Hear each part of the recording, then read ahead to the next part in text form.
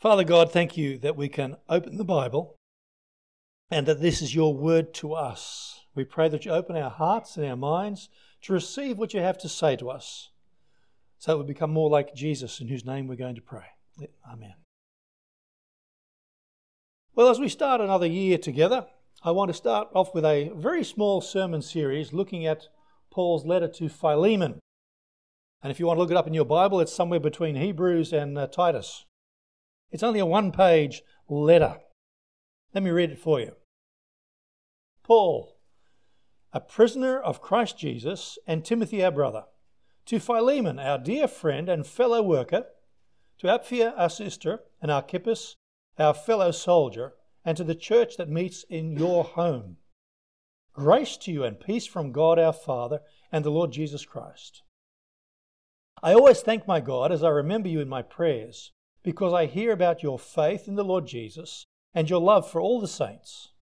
I pray that you may be active in sharing your faith, so that you will have a full understanding of every good thing we have in Christ. Your love has given me great joy and encouragement, because you, brother, have refreshed the hearts of the saints. Therefore, although in Christ I could be bold and order you to do what you ought to do, yet I appeal to you on the basis of love. I then, as Paul, an old man, and now also a prisoner of Christ Jesus, I appeal to you for my son Onesimus, who became my son while I was in chains. Formerly he was useless to you, but now he has become useful both to you and to me. I am sending him, who is my very heart, back to you. I would have liked to keep him with me, so that he would take your place in helping me while I am in chains for the gospel. But I did not want to do anything without your consent, so that any favour you do will be spontaneous and not forced. Perhaps the reason he was separated from you for a little while was so that you might have him back for good, no longer as a slave, but better than a slave, as a dear brother. He is very dear to me, but even dearer to you, both as a man and as a brother in the Lord. So, if you consider me a partner, welcome him as you would welcome me. If he has done you any wrong or owes you anything, charge it to me. I, Paul, am writing this with my own hand. I will pay it back. Not to mention that you owe me your very self. I do wish, brother, that I may have some benefit from you in the Lord. Refresh my heart in Christ. Confident of your obedience, I write to you, knowing that you will do even more than I ask. And one thing more, prepare a guest room for me, because I hope to be restored to you in answer to your prayers. Epaphras, my fellow prisoner in Christ Jesus, sends you greetings, and so do Mark, Aristarchus, Demas, and Luke, my fellow workers. The grace of the Lord Jesus Christ be with your spirit. What a gorgeous letter! The more I read it, the more excited I get about it. This is the only sample of Paul's private correspondence that has been preserved for us today and for us to study. It's a private letter, yet it seems also to be an open letter to the church that was meeting in the home of Philemon. Now, it's suggested that Apphia might have been his wife and Archippus might have been Philemon's son. So it gives me the image of a nice little house church. And so this is a family letter about a family matter, a runaway slave. It's also known as the courteous epistle. And the reason is that Paul writes very tactfully and a little bit tongue-in-cheek, using very clever wordplay of the type used by Roman and Greek teachers. He builds rapport, he persuades the mind, and he moves the emotions. And what really excites me about this letter, and that in a fascinating way, the more I read the letter, the clearer I see the analogy of the gospel in this particular letter. The point of this letter was to persuade Philemon not to punish, but to reinstate his runaway slave called Onesimus. And especially as through Paul's ministry, this runaway slave has now become a born-again Christian, so Philemon is now to treat this runaway slave as a brother in the Lord. So that's a bit of the background. But let's have a look at the task that has to be achieved by this letter. Because invariably in those days, runaway slaves in Roman society were crucified. The Romans of that day found that to be a very effective deterrent. I don't know about you, but I think yeah, that'd probably work for me too. The runaway slaves, they were crucified in public. It took several days to die in excruciating agony. The bodies were left out for the birds and the dogs to eat. Now that sounds like a very effective deterrent to me. And it seems like Onesimus, this runaway slave, and Paul, they have a problem with no simple solution at all. Because Paul now has to try and placate the slave master, Philemon, who lives in a Roman-dominated town. So it seems to me like the verdict is going to be very clear, isn't it? If Onesimus goes home, it's nail him to a cross. That's how you deal with this particular problem. By the way, Philemon is a Greek name and it means this: loving, affectionate kiss. What a name!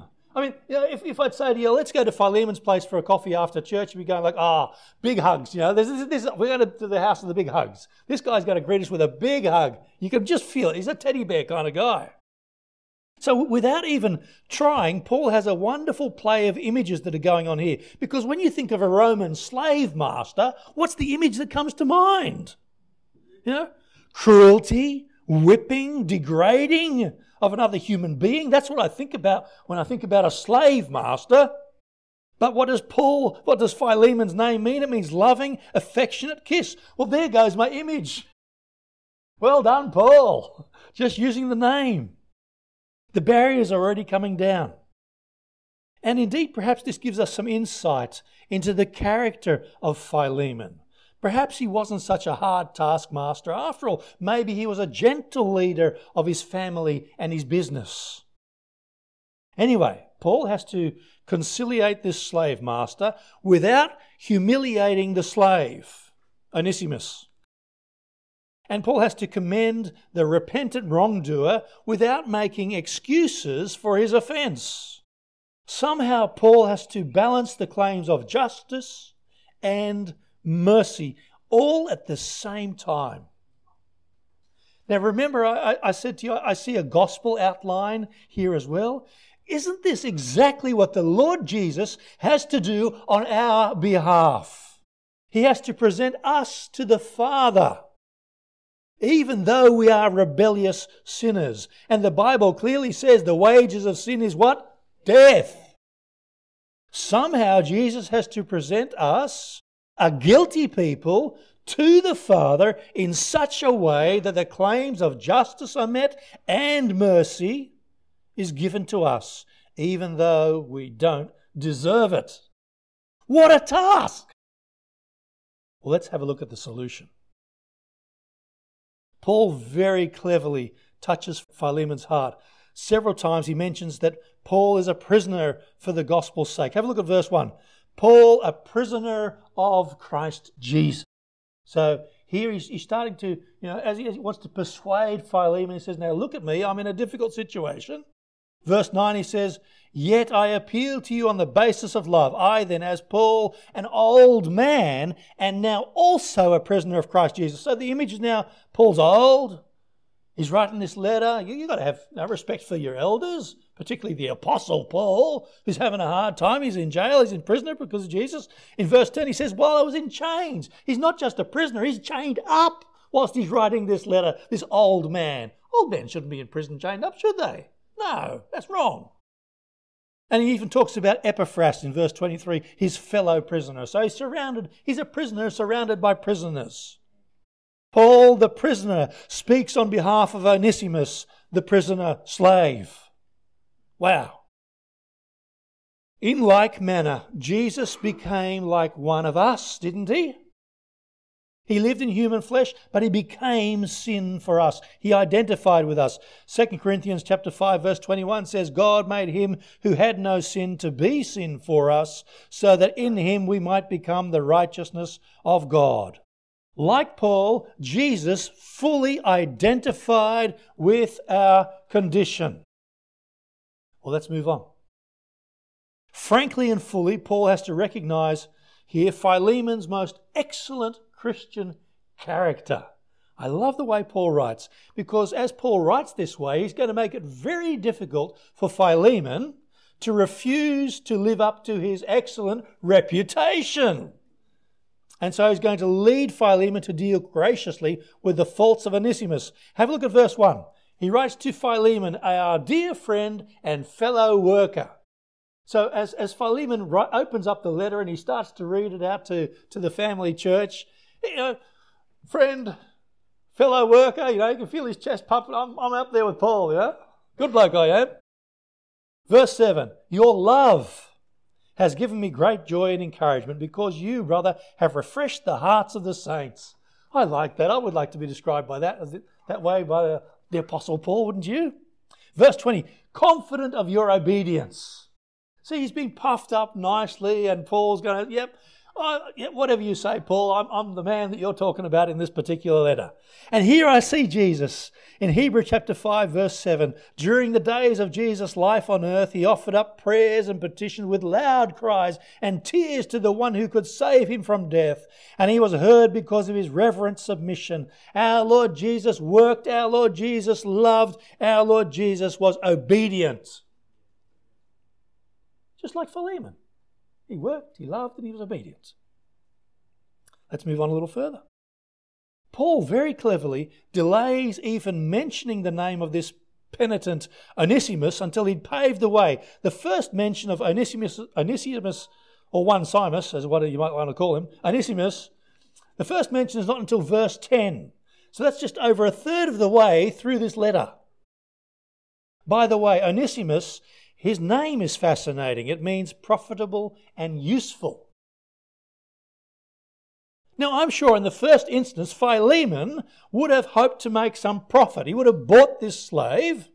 I want to make some profit out of Onesimus as a slave. But now he's not just the object of profit. He's actually become useful as a Christian brother. Wow, this is a changing of status here, isn't it? Hebrews 10 verses 19 to 22. Therefore, brothers, since we have confidence to enter the most holy place by the blood of Jesus, by a new and living way opened for us through the curtain, that is his body, and since we have a great priest over the house of God, let us draw near to God with a sincere heart in full assurance of faith, having hearts sprinkled to cleanse us from a guilty conscience, having our bodies washed with pure water. We were once slaves to sin, but now we are useful to God. Jesus has made it that way. We can enter in as priests into the very presence of the throne room of God himself. How amazing the change in our character. Useful, profitable for God. That's what we are now because of our Lord Jesus. Well, let's move on a little bit further to my fourth point.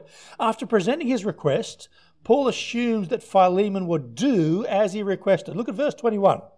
Paul says, I'm confident of your obedience. I write to you knowing that you will do even more than I ask. Confidence. When I think of confidence, I think of Jesus standing before the tomb of Lazarus. And here's what it says in John's Gospel, John 11:41. So they took away the stone. Then Jesus looked up and said, Father, I thank you that you have heard me. I knew that you always hear me, but I said this for the benefit of the people standing here, that they may believe that you sent me. When he had said this, Jesus called out in a loud voice, Lazarus, come out! And the dead man came out, his hands and feet wrapped with strips of linen and a cloth around his face. And Jesus said to them, take off the grave clothes and let him go. Paul was confident of obedience. Jesus is confident of his relationship with the Father, so confident that he can stand at the tomb of a dead man and say, come out. One day Jesus is going to do the same thing, and all the dead in Christ will rise. Hey? Ooh! What a day that will be. Confidence. But look at the way Paul writes. Even though he has the full authority as an apostle of the Lord Jesus Christ, he could simply command that Philemon do as he's told. Verse 8, therefore, although in Christ I could be bold and order you to do what you ought to do. He could have done that. He is the apostle to the Gentiles. Philemon was one of those Gentiles. Paul could have said, this is what you're going to do it. But instead, we hear him give the entreaty as a dear friend and brother. Verse 1, he talks to Philemon as dear friend. Verse 7, he's referred to as brother. Verse 20, he's referred to as brother again. Paul puts aside everything and simply makes the appeal on the basis of mutual love. Have a look at verse 9. Yet I appeal to you on the basis of love. Here is the great authority, Paul, speaking to his brother whom he loves. And he talks about the love that they share together. This is the love that Christians have for one another. Well, what did the Lord Jesus say? In John chapter 13, verse 34, he says, a new command I give to you, love one another as I have loved you, so you must love one another. Love is what drives us as human beings, as Christians, to work together. And Jesus says in John 15, verse 15, I no longer call you servants because a servant does not know his master's business. Instead, I've called you friends, for everything that I learned from my Father I've made known to you. How wonderful it is that we have been restored to relationship with God, and now we do things because we've been restored to God in such a way that we no longer do things because it's your job. No, we do it because we love one another. That becomes the motivator of our hearts. Do you see what's going on here? Paul is showing you this is the way that you make your big decisions. This is the way that relationships get transformed in an incredible way, that once a slave servant now becomes your brother. Wow. I love the way Paul writes. My sixth point. Paul frankly acknowledges that there was wrong done. In verse 11, he refers to Onesimus as being useless. He says, formerly he was useless to you, but now he's become useful both to you and to me. And he promises to make good any loss. Look at verses 18 and 19. If he has done you any wrong or owes you anything, charge it to me. I, Paul, am writing this to you with my own hand. I will pay it back, not to mention that you owe me your very self. Says this old man in chains. How could you dare to do anything else except for what he says? Huh? So it seems that there might have been some theft or some breakage involved, but how could you dare to ask Paul to pay for it? This old man in chains in prison. How's he going to pay for it, for goodness sakes? But I don't dare say anything to him. Look at the way he writes a letter to me. Can you imagine what's going on in Philemon's brain? But amazingly, Jesus also did something incredible. He paid what we owe. 2 Corinthians 5:21, God made him who had no sin to be sin for us, so that we might become the righteousness of God. Wow, this huge debt paid in such a way that not only is the debt paid so it's null and void, we become something completely different. We become the righteousness of God. Let that settle into your spirit for a second. You are the righteousness of God. You have become the righteousness of God in Christ Jesus.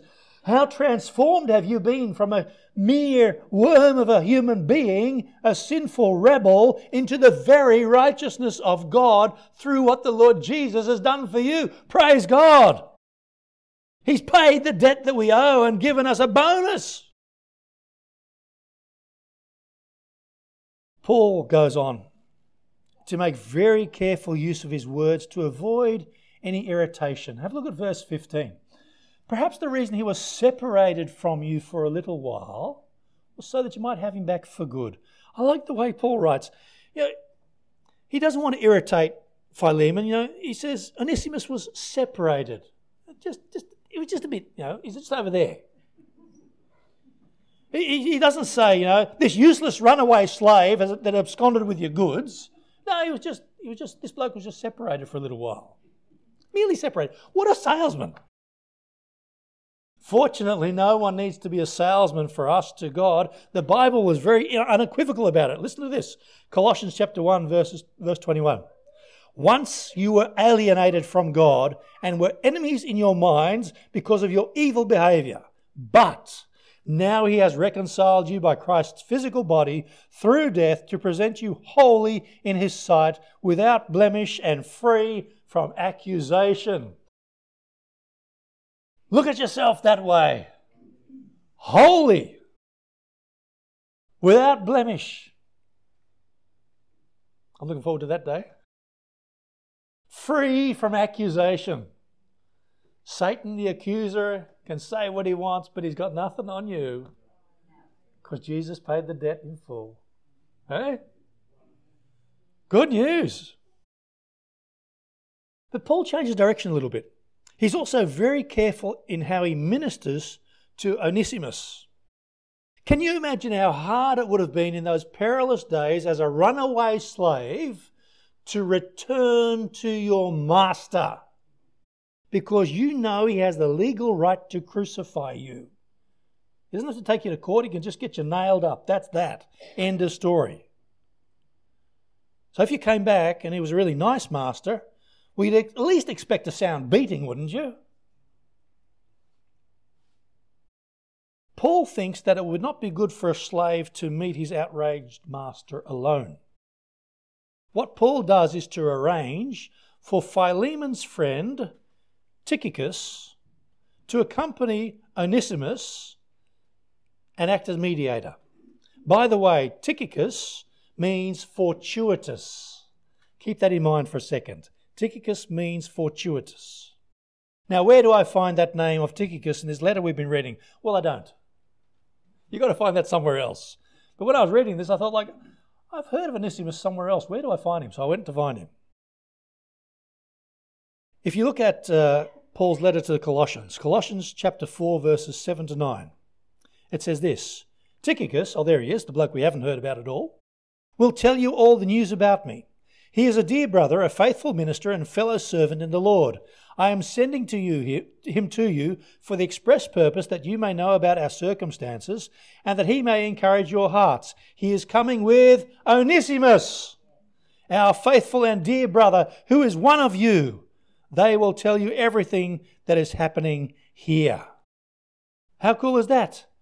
You see, Tychicus is being sent with Onesimus, who is part of the Colossian church.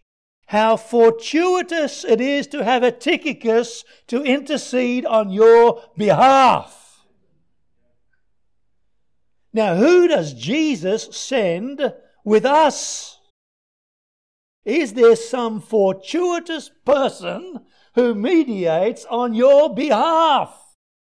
Yes, of course there is. Thank you. Jesus is our mediator with the Father. But who goes along with us on a daily basis? The Holy Spirit, thank you. None other than the very person of the Holy Spirit. Romans 8:26. Likewise, the Spirit also helps us in our weaknesses. For we do not know what we should pray for as we ought, but the Spirit himself makes intercession for us with groaning that cannot be uttered. He's there. He's here. Right now, he's with us. We have someone who, in a fortuitous basis, Jesus intercedes for us with the Father. The Holy Spirit's with us every day, every moment to help us on our journey. How fortuitous it is to have the Holy Spirit with us today. To finish off his request that he's making, Paul mentions his plans to visit Philemon. Verse 22. He says, after all the stuff, he says, one more thing. Verse 22, prepare a guest room for me, because I hope to be restored to you in answer to your prayers. Philemon's thinking was I praying? Yes. Come on. Hey? How many times has someone said, thanks for your prayers? And you go, yeah. Huh? You're not the only one. Philemon's going, yep, absolutely, Paul. I'm praying. I was just about to get on my knees in answer to his prayers. How I love it. How could Philemon meet up with the great Apostle Paul, who had not used any authority over him except love? How could he meet the Apostle Paul if he refused to carry out his request, especially as the famous Paul was going to be staying where? At his house. I better do what he says because he's coming to visit home. Where's the gospel equivalent for us? Revelation 21 verse 3. And I heard a loud voice from the throne saying, now the dwelling of God is with men, and he will live with them. They will be his people, and God himself will be with them and be their God.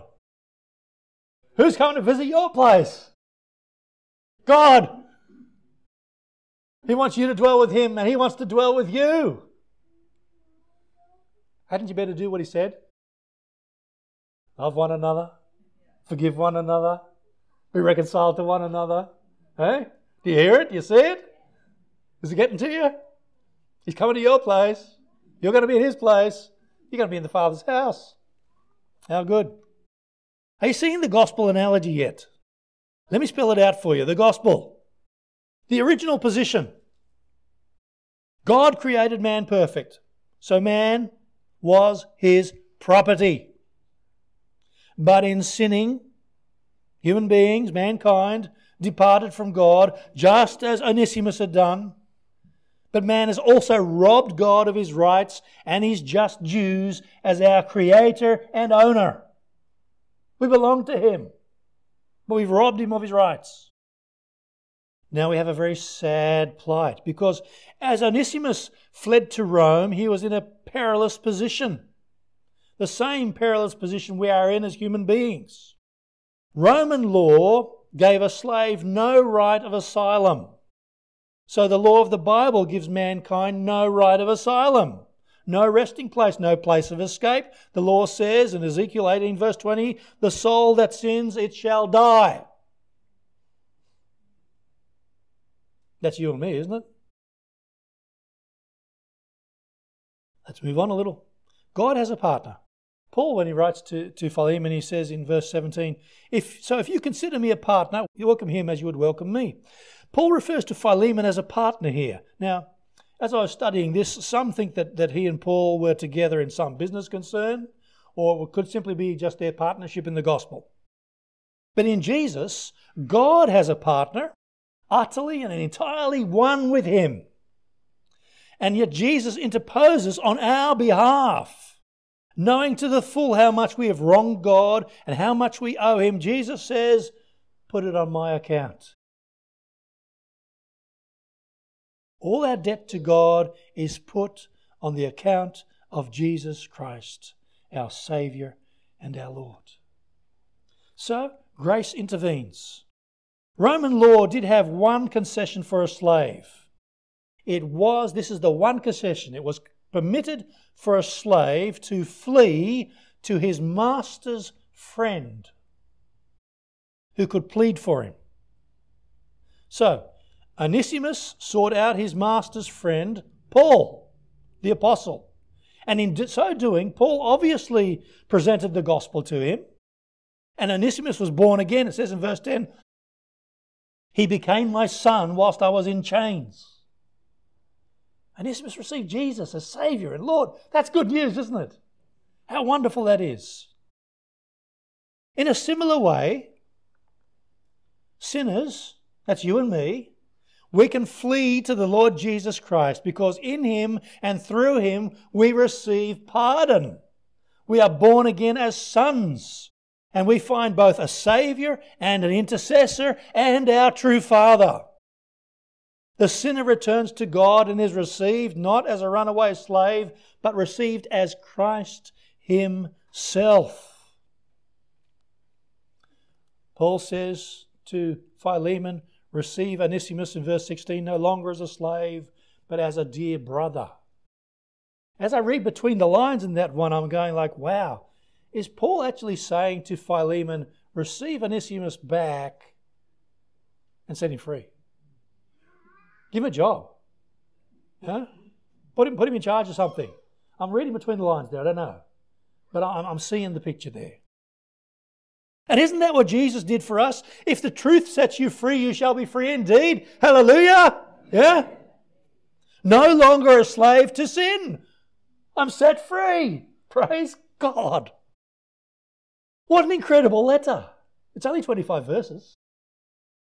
So full of the gospel from end to end. We're going to delve into it a little further next week. It only takes up one page in your Bible. It's well worth the study. I'd encourage you to spend some time this week, read this letter again, and read it again, and then read it one more time. Read it every day until you come back next week. And as you're studying it this week, look for the words in Christ. We're going to look at that next week. But what a letter. Do you see the gospel there? Do you see the analogy? We were once slaves and we needed someone to set us free. We ran away from our master. We came to someone who would intercede on our behalf, the Lord Jesus. He paid the bill. He took the debt in full. He's interceded for us. He's empowered us with the Spirit, and we are free. Returned back into right relationship with God. That's the gospel. Hallelujah. Praise God. I'm going to pray. Father, thank you, and thank you again for what you've done for us in Jesus. Thank you for little simple letters like this one in the Bible that just points us again back to our Lord Jesus. We are so grateful, Lord God, for what you have done for us. You have set us slaves free. And we are free indeed in Christ. We are the righteousness of God in Christ. We are holy in Christ. Oh, Lord, we don't deserve any of it. But through your incredible grace and mercy, you give that to us. So with every bit of faith that we can muster, we hold on to you, Lord Jesus, and we say thank you. Amen. Now may the grace of our Lord Jesus Christ, the love of God the Father, and the fellowship of the Holy Spirit be with you all now and forevermore. Amen.